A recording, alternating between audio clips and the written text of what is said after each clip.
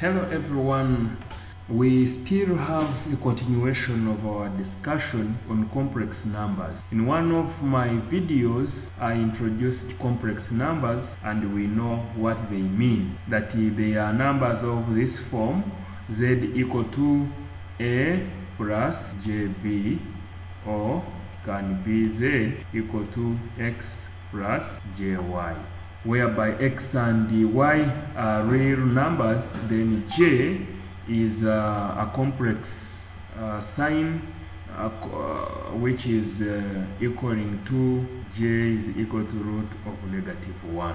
So a complex number may be represented pictorially on rectangular or Cartesian axis, and this means we are talking about an ARGAND diagram. An ARGAND diagram is the diagrammatic expression of or graphical representation of a complex number. The horizontal axis is used to represent the real axis, and the vertical axis or the y-axis is used to represent the imaginary axis. Such a diagram is called an ARGAND diagram. In the figure below, we have a complex number a that represents a complex number 3 plus j2, and is obtained by plotting coordinates 3, j2 as in the graphical work. It also shows the ARGAND points B, C, and D, representing complex numbers -2 plus j4, -3 minus j5, and 1 minus j3. This ARGAND diagram is so much related to the Cartesian graph, meaning that if I'm to plot these coordinates, this complex number, it will be -2 j4, -2 j4,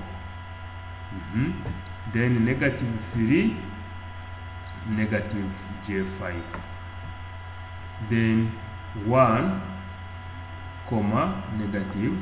j3. So let us look at this ARGAND diagram.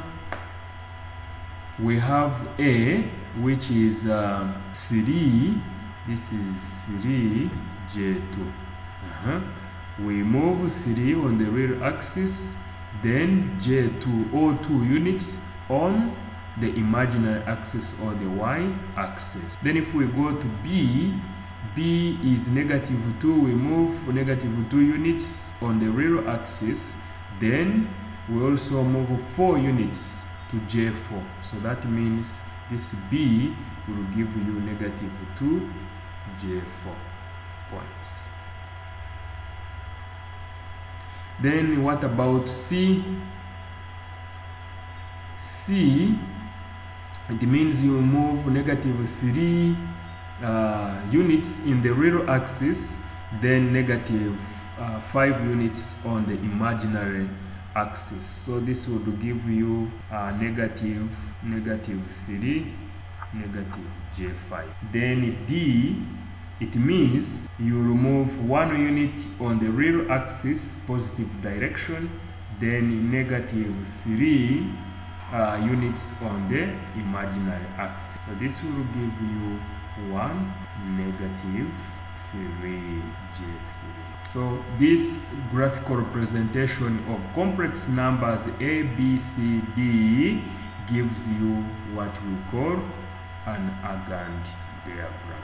Now let us look at the addition and subtraction of complex numbers.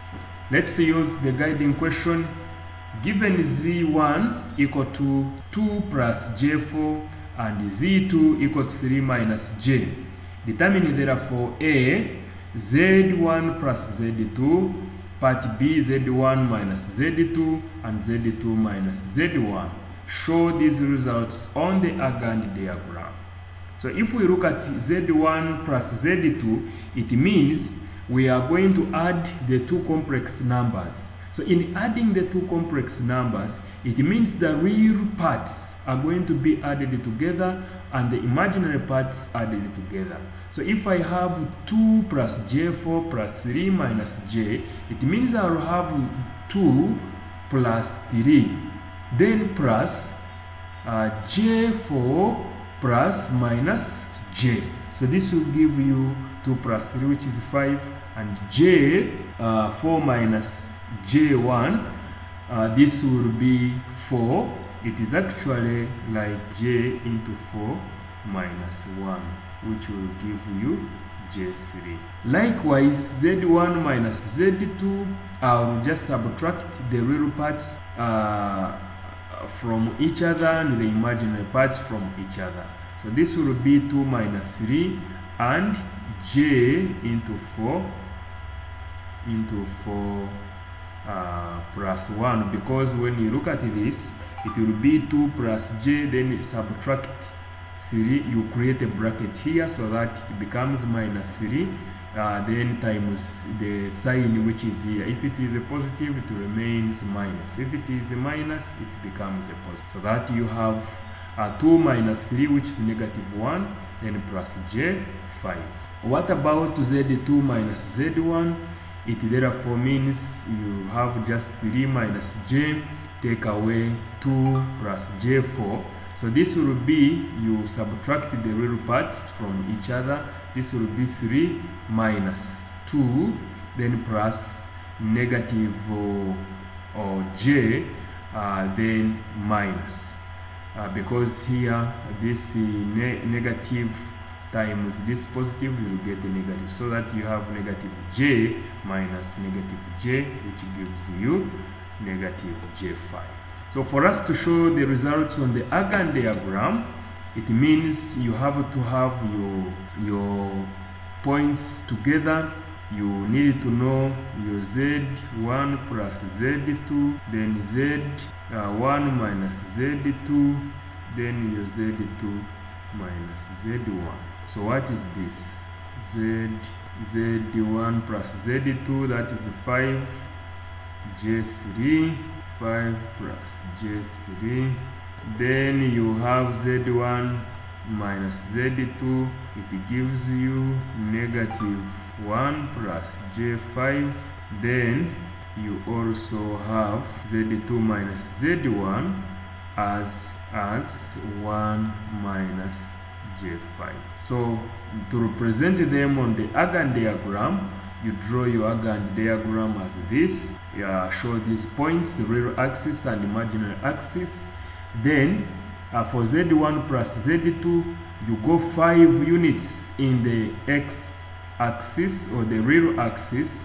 Then you move 3 units in the y-axis. So that will be z1 plus z2. Then again you go to z1 minus z2, that will be negative 1 in the x-axis, then 5 units in the y-axis positive direction. So it will be negative 1 in the real axis, then 5 units or j5 in the imaginary axis.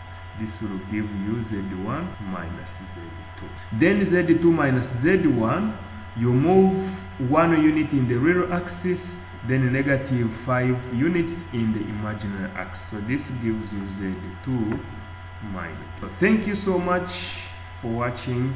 See you in the next lecture.